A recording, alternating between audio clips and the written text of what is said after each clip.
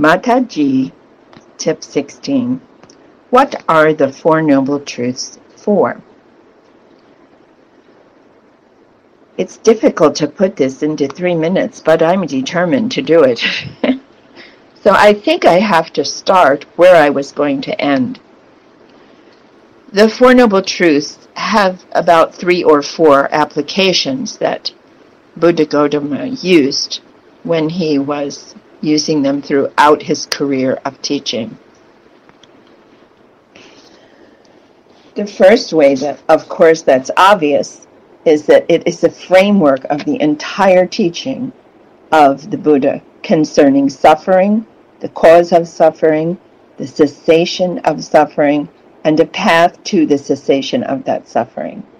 Most people know this capsule.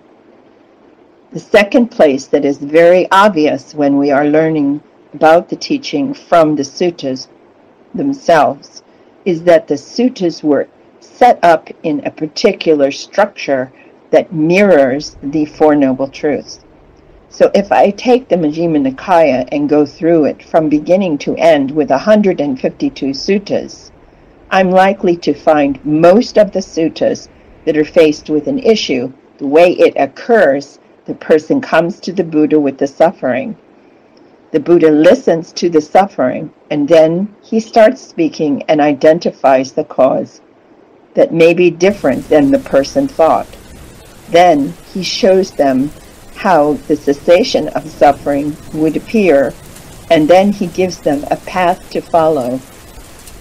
The escape from the suffering and the solution come from practicing the path. So that way, he's using the suttas as a teaching method. So now we have the framework of the whole teaching and the teaching method.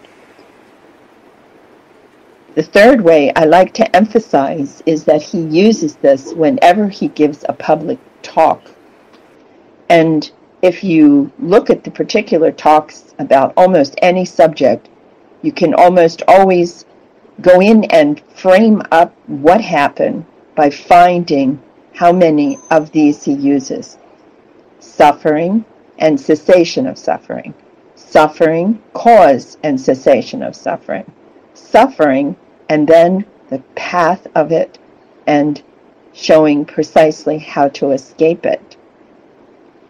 So that's another way he uses it in public speaking. The last way that we see how he uses these Four Noble Truths is he uses it as a reconciliation with a situation that is threatening between two kings, stopping a war, solving a community issue. And so this is peace, reconciliation, and he uses these steps one at a time. He goes through them and he shows people how to work out their solutions that way. The path seems to be an extremely supporting piece, because if once you figure out a path for the cessation, for the to eliminate the cause and change it and solve the suffering, you have to use the path structure in order to pursue your solution.